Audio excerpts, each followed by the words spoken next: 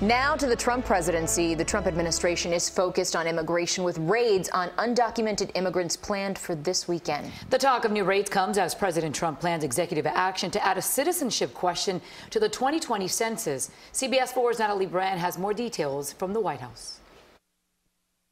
Immigration and customs officers are planning raids across the country to detain undocumented immigrants. Well, we're not going to say when operational elements are going to roll out. The New York Times reports the raids will begin Sunday in at least 10 major cities and take place over a couple of days.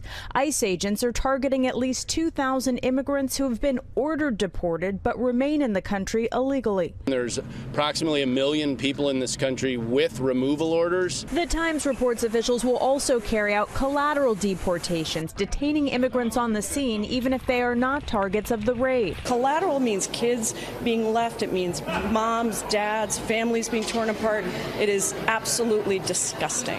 President Trump also plans to announce an executive action this afternoon to get a citizenship question on the 2020 census. The Supreme Court blocked it 2 weeks ago, calling the rationale for the question contrived, and said the government could not move forward without a solid justification.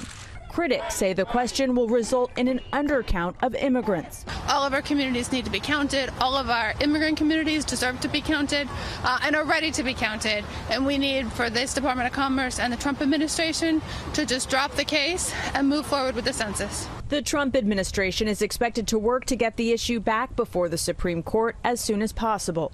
Natalie Brand, CBS News, the White House.